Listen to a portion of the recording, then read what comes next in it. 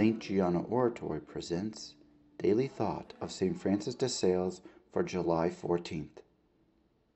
The sacred gift of prayer is held in the Savior's right hand. If you empty yourself, that is, if you are very humble, the Lord will communicate it to your heart. Be patient and walk with small steps until you have legs for running or wings for flying. For the present, be satisfied to be simply a young bee in the hive, and soon you will be a bee producing honey.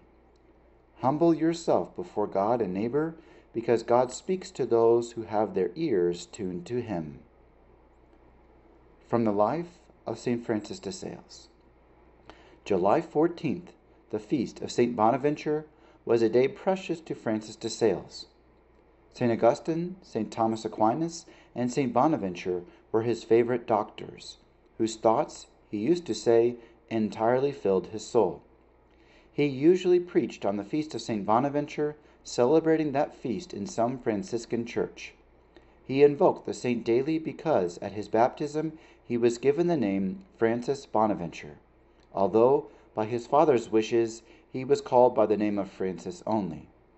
Once, on the feast of St. Bonaventure, he officiated at Matins in the church of St. Francis in Annecy, conducted by the conventuals, and in the afternoon he preached in praise of St. Bonaventure.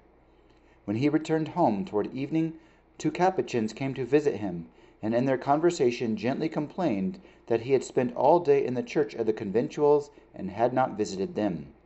The saint replied, "You are right, but there is still time," and quickly putting on the surplice and cape, which he had just taken off, went with them to give benediction in the church and to preach to the people who had gathered there. These fathers greatly admired the gentleness and the condescension of this good prelate, who said to them in friendly tones, "Oh, don't you know that I belong without distinction to the order of St. Francis, to which I am bound by triple ties that are hard to break, my two names at baptism, and the filiation that your superior general has given and confirmed many times."